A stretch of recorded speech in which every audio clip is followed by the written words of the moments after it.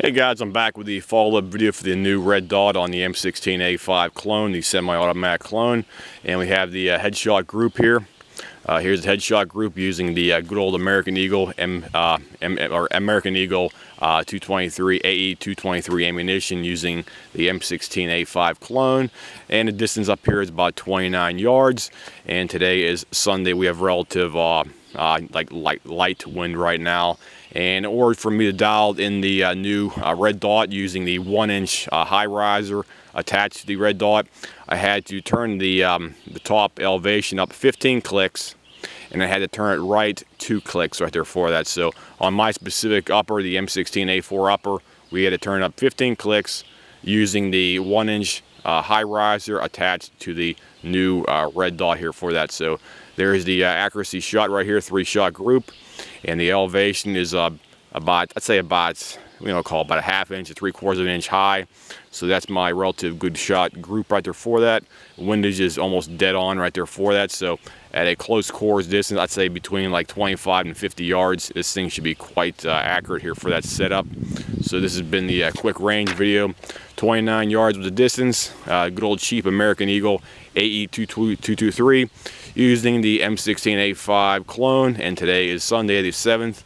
And as I said before, we had to turn up the elevation of about 15 clicks up and 2 clicks to the right in order to dial the actual optic in, because whenever I was originally using it, it was hitting like way down here on the actual thing. I had to shoot that thing up on there. I couldn't believe how many clicks I had to turn up on it, because my primary arms and even my cheap, called the Bushnell, it was usually hitting somewhere down here. It took about maybe 8 to 10 clicks, but this one took about 15 clicks to get it dialed in. So we'll go down and check on the gun right now. Yeah. Okay, go down and check on the gun here. Make sure everything looks good on the gun here.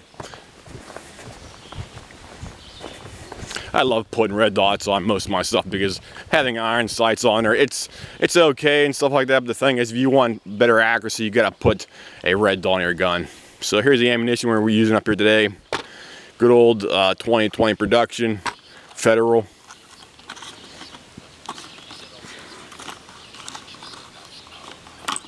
Good old American Eagle cheap 223 55 grain stuff, guys. So that stuff worked great, no problem, good to go. And the optics on a gun now, everything's dialed in. That's what it looks like on the side. The elevation cap is still off. I have it set on the number 2 setting for the brightness right now, because we have like a slight overcast up here, so the brightness is quite good up here for this thing. So I didn't have to turn it up any higher than number 2 on the actual setting on here for that. So it seems like it has a very fine control for the actual call setting, or I should say the actual dimmer setting. So whenever you're going from 1 to like 10 on there, so it has a nice jump for the nice jump for the actual brightness increase on her for that. So this is what the red dot looks like again here. This is the AT3 Tactical with the 1-inch UTG high rise. This is the 1-inch part number RS10 S in Sam number 3. I got the high riser off of eBay for about, it's like $7, and I got this one for about $65 off of eBay. So you're looking at probably about 70. It's about 75 plus 7, so that's about $72 right there, give or take, with the tax and the nominal shipping fee, about like $1 to $2 right there for that. So it's a pretty good deal for a cheap red dot on top of your flat top M16A4 clone style weapon right there for that, which I have right here.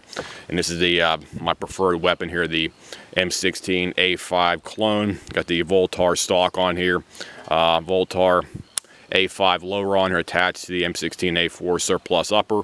So everything ran great, guys, today. No problems, no hiccups, no malfunctions. The Geisley bolt carrier continues to run great. Got the Geisley bolt carrier in here. Let me show you that here again. Get this out of the way here first. Okay.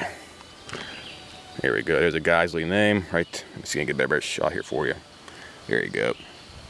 Good old Geisley. Stress-proof bolt. And that's their preferred top-of-the-line bolt carrier group. That bolt carrier runs perfectly fine, guys. I've never had a single hitch, any kind of hitch or problem with it yet. Triggers run great as well, too, guys. No problem with that. Bolt carriers run great, and the buffer system, got the H4 buffer in there. I got the Geisley Super 42 rifle length buffer in there. That's running great. Got perfect 4 o'clock ejection. And the Voltar A5 enhanced stock right here also runs great as well too, guys. So everything works perfectly fine in this gun right here as of today, which is Sunday.